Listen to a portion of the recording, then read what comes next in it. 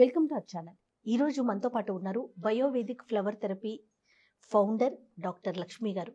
నమస్తే. నమస్కారం. అమ్మ, చాలా మందికి వయసుతో సంబంధం లేకుండా మోకాళ్ళ నొప్పులు, జాయింట్ పెయిన్స్ ఎక్కువగా వింటున్నాం. వీటికి రకరకాల కన్ఫ్యూజన్స్ అన్నమాట.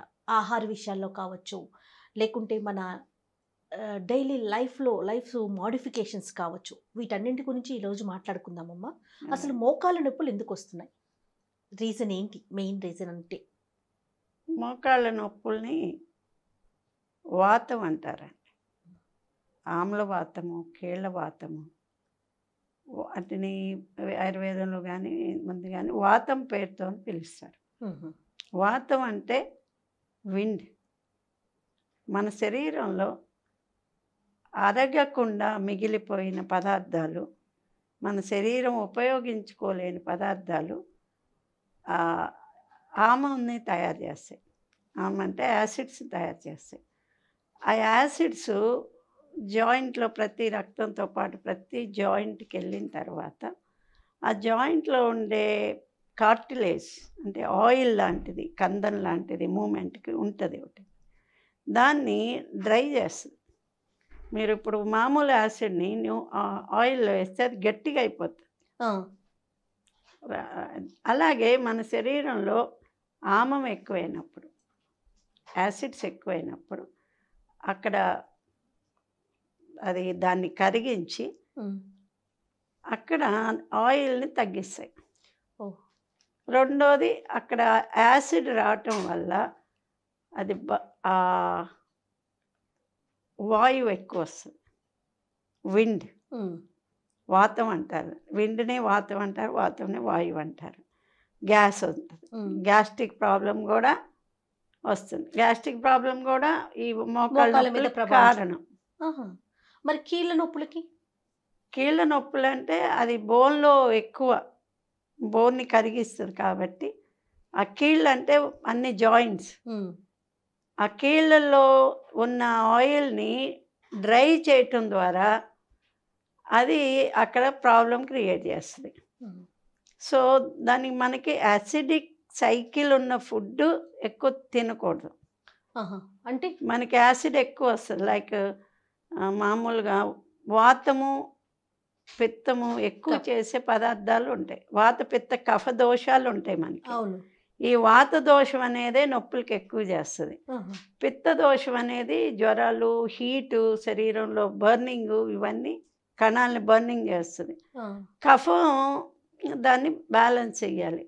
కఫతత్వం తక్కువ అవటం వల్ల వాత, పిత్త, కఫాలు కఫదోషం అంటారు. కఫతత్వం తక్కువ అంటే వాటర్, బాడీలో వాటర్ సాల్యుబిలిటీ తగ్గినప్పుడు అది బర్న్ అవుతుంది. బర్న్ అయ్యి మనకి సైకిల్, యాసిడ్ సైకిల్, వాతం వచ్చి ఆమం వచ్చి దాన్ని వేడయి అక్కడ శరీరం అంటే పని చేయకుండా గట్టిగా అయిపోయి బిగుసుకుంటుంది. సో ఇది కారణం. మన వాతపిత్త కఫ దోషాల్లో వాటర్ తక్కువై, యాసిడ్ ఎక్కువై, విండ్ ఎక్కువైనప్పుడు ఈ మూడిట్లో ఏంటంటే దానికి వాటరు డ్రై అవటం కారణం. ఫస్ట్ వాటరు మన శరీరంలో సరిపడినంత లేకపోవటం. అంటే ఇంటేక్ తక్కువ అవటం? ఇంటేక్ తక్కువ కాదండి, మన బాడీ ప్రొడ్యూస్ చేసే లిక్విడ్స్ తక్కువ అవటం. ఇప్పుడు బాడీ వాటర్తోనే కాదు, మనకి ఆకలి అదేంటే ఏదైనా మంచి వాసన వచ్చినా, మంచి ఇది వచ్చినా ఇక్కడ సిక్రీషన్ వస్తుంది. అది వాటర్ అంటే బాడీ మెయింటైన్ చేసుకునే తత్వం. వాటర్ వేరు, వాటర్ తత్వం వేరు శరీరానికి. అలాగే మీకు కళ్ళు వేడ్చినప్పుడు కంట్లో నీరు వస్తుంది. అదంతా బాడీలో ఉండే వాటర్. కణాల్లో నీరు, గాలి ఇవన్నీ ఉంటాయి. పంచభూత తత్వాలు ఉంటాయి. ఆ తత్వాల్లో వాటర్ తక్కువ తత్వం అయినప్పుడు ఫుడ్ని డైల్యూట్ చేసుకోలేదు. ఇప్పుడు మనం సరిపడినన్ని నీళ్ళు పోకపోతే అన్నం ఉడకదు. అంతే కదా? అవును. అది మాడుతుంది కూడా ఎక్కువ. అలాగే మన శరీరంలో కణాల్లో సరిపడినంత వాత అంటే కఫతత్వం లేకపోతే ముందు పెయిన్స్ వస్తాయి, జాయింట్ మరి పెయిన్స్. ఇంతకు ముందు చూసుకుంటే చాలా కొంచెం ఒక వయసు పైబడిన వారికి ఎక్కువగా ఇలాంటి పెయిన్స్ వచ్చేవి. ఇప్పుడు ఆ పరిస్థితి లేదు. చిన్న పెద్ద అన్న తేడా లేకుండా ప్రతి ఒక్కరూ కూడా మోకాలు నొప్పులని, జాయింట్ పెయిన్స్ అని అంటున్నారు. అవును. దీనికి మనం ఏమనుకోవాలి రీజన్? రీజను ఒకప్పుడు వాళ్ళు దీనికి reason alkaloid acetic food cycle. మనకి ఇక్కడ వేడి ఎక్కువ ఉన్నప్పుడు మన వాళ్ళు ఆల్కలైడ్ ఫుడ్ ఎక్కువ తీసుకునేవాళ్ళు. ఇక్కడ ప్రొడ్యూస్ అయితే కూడా ఆల్కలైడ్ ఉండే, అలాగే బీరకాయలు, పొట్లకాయలు, దోసకాయ, దొండకాయ, ఆనపకాయ, చిక్కుకాయ, వాటరీ బాడీ ఉండే పదార్థాలు ఎక్కువ తినేవాళ్ళు. ఇప్పుడేంటి క్యాబేజీ, కాలీఫ్లవరు, అది ఆలు, టమాటో, ఇవి యాసిడ్ సైకిల్ ఎక్కువ ఉంటాయి, అవి డ్రైనెస్ ఎక్కువ ఉంటాయి వాటికి. అవి తినటం వల్ల వాటర్ కంటెంట్ తగ్గుతుంది, హీట్ ఎక్కువ ఉంటుంది. హీట్ ఎక్కువైనప్పుడు వాటర్ని చాలా అబ్జర్వ్ డ్రై చేస్తుంటుంది. సో మన తత్వాన్ని బట్టి మారుతుంటుంది. అప్పటి కాలంలో సింపుల్గా తినేవాళ్ళు, రైసు ఇవన్నీ ఎక్కువ తినేవాళ్ళు, కూరగాయలు అవి. దాంతో వాళ్ళకి ఎక్కువ తొందరగా కఫతత్వం తగ్గేది కాదు. ఇప్పుడు కఫతత్వం తగ్గి యాసిడ్ తత్వం ఎక్కువయ్యి తినే ఆహారంలో ఇప్పుడు గోధుమ, పాలు ఇవన్నీ కూడా ఎక్కువ వాతాన్ని ఇస్తాయి. ఇప్పుడు పిజ్జాలేంటి, బర్గర్లేంటి, ఇవేంటి అవేంటి, ఆ వాటర్ కంటెంట్ మధ్యలో ఉండే liquid content of body సెల్ని తగ్గించేస్తాయి. So దానివల్ల ఇప్పుడు ఒకప్పుడు డ్రై అయ్యేది శరీరం, ఏజ్ని బట్టి జుట్టు, శరీరము, దాంట్లో వాటర్ తత్వం తగ్గి ఎండిపోవటం కానీ ఇలాగుండేది. అప్పుడు కీళ్ళ నొప్పులు వచ్చాయి, ఏది 60-70 తర్వాత. ఇప్పుడు అలా కాదు. ఫుడ్లో మార్పు వల్ల చిన్నవాళ్ళకి పెద్దవాళ్ళకి కూడా మార్పులు తేడా లేకుండా వస్తున్నాయి. మరి ఎలాంటి జాగ్రత్తలు తీసుకోవాలి? రెండోది ఎక్సర్సైజ్. మీరు అన్నట్టు ఎక్సర్సైజ్ అనేసరికి గుర్తొస్తుంది.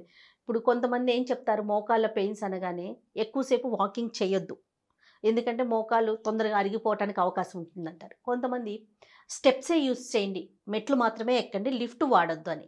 మరికొంతమంది ఏమో కాదు లిఫ్టే వాడాలి, మోకాళ్ళు అరిగిపోతాయి అనేసి. అసలు ఈ ఇన్ని కన్ఫ్యూజన్స్ ఉన్నాయి కదా. నిజంగా మోకాళ్ళ నొప్పులు ఉన్నవారు ఎలా వాడాలి? మన డైలీ రొటీన్ లైఫ్ని మనం ఎలా లీడ్ చేయాలంటారు?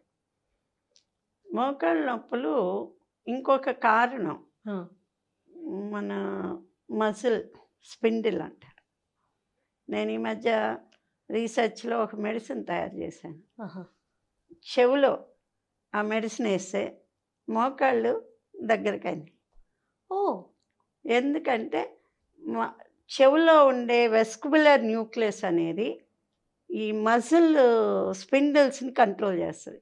ఐ మూమెంట్ని కానీ బాడీలో కాళ్ళల్లో ఉండే మజిల్ స్పిండిల్ మూమెంట్ని వెస్కుబులర్ న్యూక్లియస్ అనేదే కంట్రోల్ చేస్తుంది. చెవులో ఉండే ఒక న్యూక్లియస్ అది డ్రై అయినప్పుడు కూడా మనకి మజిల్ గట్టిగా అవుతుంది. మోకాళ్ళు ఎక్కువ కారణం ఏంటంటే ఆ మజిల్ గట్టిగా అయ్యి భయంతో పడతామనో, లేకపోతే ఈ ఫ్లోర్ ఏదైతే ఉందో డ్రై ఫ్లోర్, ఇది అంటే అన్ని సాఫ్ట్ ఫ్లోరు, ఆ భయంతో మనిషి ప్రతి వాళ్ళు కూడా మన కాన్షియస్లో కాకుండా పట్టి నడుస్తారు, అన్కాన్షియస్లో. ఆ పట్టి పడతామనే భయంతో, జారుతామనే భయంతో పట్టి నడవటం వల్ల మజిల్ ఎక్కువ స్ట్రెయిన్ అవుతుంది. మజిల్ స్పిండిల్స్ టైట్ అవుతాయి. దానివల్ల ఆ మజిల్, ఆ స్పిండిల్ వల్ల కూడా మోకాళ్ళు అరుగుతాయి. తో దీనికి థైరాయిడ్కి ముందు, ఇది ఆర్థరైటిస్కి ముందు పాయింట్ ఫుడ్, రెండు మూమెంట్. ఫుడ్ అంటే ఎలాంటి ఫుడ్ తీసుకోవాలంటారు? ఫుడ్ అంటే యాసిడ్ సైకిల్ ఉన్న ఫుడ్ అస్సలు తీసుకోకూడదండి.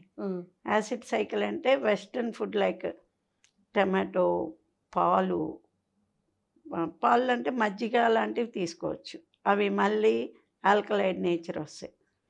పాలు, గోధుమ, సోయా, ఓట్స్, ఈ టమాటో, ఈ వంకాయ, మన వాళ్ళు వాతానికి చెప్తారు కొన్ని. వాత ఉన్న వాళ్ళు కొంచెం టమాటో గోంగూర వంకాయ ఇవన్నీ కూడా మన మన వెజిటేబుల్సే కదా. మన వెజిటేబుల్స్ అయినా అవి వాతం గురించి చెప్పబడినాయి. ఇప్పుడు వాత ప్రాబ్లం నొప్పులు ఉన్నాళ్ళు అవి తినకూడదని రిస్ట్రిక్షన్. గోంగూర కానీ టమాటా కానీ ఈ వంకాయ కానీ ఇవి అదే పనసకాయ కానీ మరి పైనాపిల్ కానీ ఇవి కూడా వాతాన్ని ఇస్తాయి. ఆ జున్ను కూడా చాలా మంచిది అంటారు, కానీ వాతం శరీరాలకి జున్ను తినకూడదు అంటారు. అలాగా ఆ వాతం అనేది ఒక మన ఆయుర్వేదంలో ఒక సబ్జెక్ట్గా చెప్పబడింది ఏంటంటే మన వాతపిత్త కఫ దోషాల్లో మెటబాలిజం రాంగ్ అయినప్పుడు ఆ వాత పదార్థం ఎక్కువైతే వాత దోషం వస్తుంది. అరగని పదార్థం అంతా జబ్బండి, అంతే. మనకి ఏది అరగదో, మన శరీర తత్వం ఏది ఒప్పుకోదు, అదంతా జబ్బే. ఓకే, ఇప్పుడు ఇందుకు స్టెప్స్ ఎక్కాలంటారా, లిఫ్ట్ వాడాలంటారా మోకాళ్ళ నొప్పులు ఉన్న వాళ్ళు? మోకాళ్ళ నొప్పి ఉన్న వాళ్ళు సాధారణంగా డే టు డే మూమెంట్ ఎక్కువగా ఉండాలి. అంటే మజిల్ అంతా కూడా ఫ్రీ అవ్వాలి. అంటే ఇంతకుముందు టైప్లో లాగా కింద కూర్చోవటం, భోజనానికి కానీ దానికి కానీ లేవటం, వంట కూడా స్టవ్ కింద పెట్టి చేయటం, అంటే ఇలాగే అయిపోతుంది. అవును, రోబోలాగా ఫిక్స్ అయిపోతుంది మజిల్ అంతా. ఈ కూర్చోవటం ఇంతకంటే కింద కూర్చోలేకపోవటం వల్ల ఈ తొడలు ఇవన్నీ కూడా టైట్ అయ్యి మీకు నడకలో కూడా తేడా ఈజీ రాదు. ఓకే, అందుకని మన డే టు డే వర్క్ కింద కూర్చోవడం, అటుపడి పెట్టుకోవటం, లేకపోతే భోజనానికి కింద కూర్చోవటం, లేవటం ఇది చేయాలి. వాకింగ్తో కూడా డిస్టర్బెన్స్ వస్తుంది. ఎందుకంటే బాడీలో ఈ జాయింట్ని ఎక్కువ వాడతాం వాకింగ్ అప్పుడు. అయితే ఎలాంటి వాకింగ్ చేయకుండా ఎక్సర్సైజ్ ఎలా చేయాలి ఇప్పుడు మోడల్లో అంటే యోగాలో పవనముక్తాసనం అని ఉంది. యోగాలో పవనముక్తాసనాలు అంటే ప్రతి జాయింట్, పవన అంటే విండ్ అంటే వాతం. ఈ వాతాన్ని ప్రతి జాయింట్లో మనకి మూలలకి డస్ట్ చేరినట్టు వీటిల్లో కదిలేవు కదా, ఇవి కదలకుండా ఉన్నప్పుడు వాటి మధ్యలో వాతం చేస్తుంది. విండ్ నిలబడుతుంది. ఎక్కడ ఖాళీ ఉంటే అక్కడ విండ్ కంపల్సరీగా ఉంటుంది. మన బాడీలో ఉండే టాక్సిక్ విండ్ ఈ వీటిలో జాయింట్లో చేరిపోతుంది. వాటిని మూమెంట్ తీయటం అనేది పవన ముక్తాసనం అని ఉంటుంది యోగాలో. Wind releasing exercise. ఓకే, అది ప్రతి జాయింట్ని అంటే మూమెంట్లో ఇస్తారు. ఇవి ప్రతి జాయింట్ మూమెంట్ ఇవ్వటం అనేది పవన ముక్తాసనం అంటే అది చాలా బెస్ట్.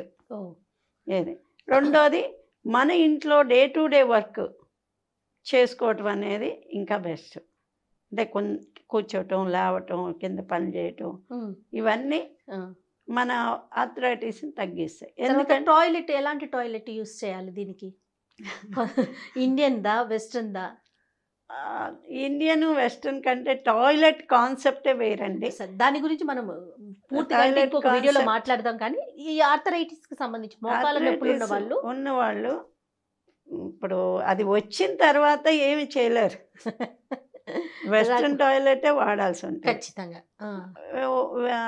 అప్పుడు దాన్ని రాకుండా ఉండటానికి మాత్రం ఇండియన్ టాయిలెట్ వాడుకోవాలి. ఓకే, ఇండియన్ టాయిలెటే వాడటం. ఏమన్నా రెమెడీస్ చెప్తారా, హోమ్ రెమెడీస్? ఇప్పుడు ఆయుర్వేద పరంగా కావచ్చు, అట్లా మనం మోకాళ్ళ నొప్పులు వచ్చినప్పుడు మనం ఇంట్లో చేసుకోగలిగిన రెమెడీస్ ఏదన్నా? ఇంట్లో చేసుకోవచ్చిన రెమెడీలు ఆహారంలో మంచి మార్పు చేసుకోవాలండి. ఒకటేంటంటే అంటే చెప్పాను కదా, యాసిడ్ సైకిల్ వాతం సంబంధించింది కాబట్టి వాతహరమైన కఫ తత్వాన్ని, ఆల్కలైడ్ సైకిల్ని పెంచే ఆహారాన్ని ఎక్కువ తీసుకోవాలి. వీళ్ళు సాధారణంగా పొద్దుటే ఏదో బ్రేక్ఫాస్ట్లు, బ్రెడ్లు, బిస్కెట్లు ఇవి తిన్న వాళ్ళకి ఎక్కువ అయిపోతాయి డెఫినెట్గా. దానికి ఏంటంటే లివర్లో నుంచి వచ్చే యాసిడ్ కారణం, ఫస్ట్ కారణం అది. లివర్ గాల్ బ్లాడర్లో వచ్చే యాసిడ్ అది దాని టైము 8 నుంచి 6 నుంచి 8 వరకు యాసిడ్ సైకిల్ ఎక్కువ ఉంటుంది.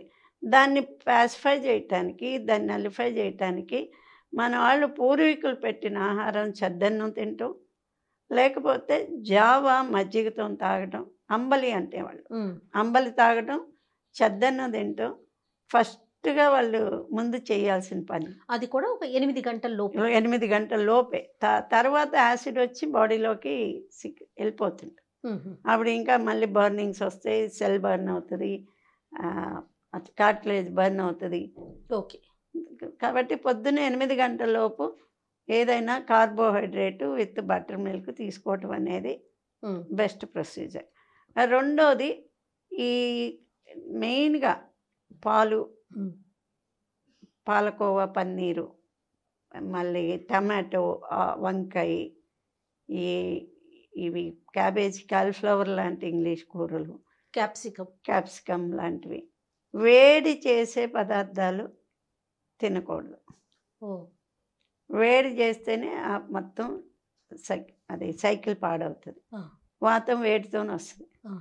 అందుకని వేడి వాతం పదార్థాలు తగ్గించి మన జాతి పదార్థాలైన నేటివిటీ అయినవి ఎక్కువ వాటర్ సిక్రీట్ అయ్యే బీరకాయలు, పొట్లకాయ, దోసకాయ, దొండకాయ, ఆనపకాయ, పందిరికి వచ్చే తీగ జాతికి వచ్చే కూరలు, నీరుని ఎక్కువ అబ్జర్వ్ చేసుకునే కూరలు. ఇప్పుడు ఆలు తిన్నాం అనుకోండి, అది ఆయిల్ని ఎక్కువ అబ్జర్వ్ చేసుకుంటుంది, నీటిని కాదు. అలాగే మన దేశవాళీ కూరలు నీటిని అబ్జర్వ్ చేసుకుంటాయి. అలాంటి కూరలు ఎక్కువగా తినాలి. మజ్జిగ ఎక్కువ తీసుకోవాలి. వాతహరం మజ్జిగ. పాలు వాతం, మజ్జిగ వాతహరం, వాతాన్ని ఎరగొట్టేది మజ్జిగ. సో ఇలాంటివి. తర్వాత కొన్ని కషాయాలు కూడా మంచిది. కషాయాలు అంటే డైజెషన్, ఫైర్లో నుంచే యాసిడ్స్ వస్తాయి. ఆ యాసిడ్స్ని అంటే కొంచెం యాక్టివ్ చేసి డైజెషన్ ఇంప్రూవ్ చేసే అంటే కషాయాలు ఎక్కువ తీసుకుంటే బెటర్. ఏంటంటే మన వాళ్ళు సొంటి, వాము, ఇంగువ, తర్వాత ధనియాలు. ఆరోగ్యాన్ని ఏ రూపంలో తీసుకోవాలి రోజు ఉదయం? కషాయం అనేది దానికి మీనింగ్ ఏంటంటే హోల్ గ్రెయిన్. ఇప్పుడు ధనియాలు ఉంటే ఇప్పుడు ధనియాలు వేసి దాన్ని మరిగించడమే నీళ్ళలో వేసి కషాయం. ఏదైనా యాజ్ ఇట్ ఈజ్గా ఆకులు కానీ గ్రెయిన్స్ కానీ వేసి మరిగించడం కషాయం అంటారు. 2 గ్లాసులు నీళ్ళు పోస్తే 1 గ్లాస్ వచ్చే వరకు ఉండాలి. లేదు, మామూలుగా 1 గ్లాస్ నీళ్ళు పోసి సగం గ్లాస్ అయ్యేదాకా తాగితే అది పర్వాలేదు. ఇట్లా ఉదయం పరగడుపుని తీసుకోవాలి. పరగడుపుని తీసుకోవచ్చు. సాయంత్రం ఏదైనా ఒక 2 గంటలు ఫుడ్ తీసుకున్న టైం తర్వాత తీసుకోవాలి. సాయంత్రం అయినా తాగొచ్చు, పొద్దునైనా తాగొచ్చు. ఇది తీసుకున్నాక ఒక 2 గంటల వ్యవధి ఉండాలి ఫుడ్ తీసుకోవాలి. ఫుడ్ తీసుకున్న తర్వాత దీనికి ఒక వ్యవధి ఉండాలి, ఒక 2 గంటలు, గంట. అంటే ఫుడ్ కడుపులో ఉంటే 2 గంటలకి ఇది అవుతుంది. అవును. ఆ తర్వాత తీసుకోవాలి. అంటే ఖాళీ ఉండాలి. పొద్దుట తీసుకోవడం బెటర్. ఈ విధమైన కషాయాలు ఏదైనా అంటే చెప్పాను కదా, మన వాళ్ళు మన వంటగదిలో పెట్టారు కొన్ని, సీజనల్గా తీసుకోవటం బెటరు. రెండోది దీనికి మెయిన్ నడుము నొప్పి, మోకాళ్ళ నొప్పి, మెడ నొప్పి, ఈ కీళ్ళవాతం అంటారు. వీటికి మెయిన్గా చాలా ఇంపార్టెంట్ ఏంటంటే బౌల్ క్లీన్ ఉండాలి. మోషన్ ఫ్రీ ఉంటే కానీ ఇవన్నీ ఆ టాక్సిన్స్ వెనక్కి వెళ్ళకుండా ఎప్పుడు తీసేస్తాయి. మోషన్ ఫ్రీ ఉండాలంటే మన ట్రెడిషన్లో వాడినట్టు 3 నెలలకు ఒక్కసారో ఆముదం తాగి, లేకపోతే ఆయుర్వేద మాత్రలు వేసుకొని మోషన్ ఫ్రీ చేసుకోవటం అనేది, ట్రాక్ క్లీన్ చేసుకోవటం అనేది చాలా అవసరం. రైట్ అమ్మా, థ్యాంక్ యూ సో మచ్ అమ్మా. నమస్తే. ఈ వీడియో కనుక మీకు నచ్చినట్లయితే లైక్ చేయండి, షేర్ చేయండి. మరిన్ని వీడియోస్ కోసం మా ఛానల్ని సబ్స్క్రైబ్ చేసుకోండి.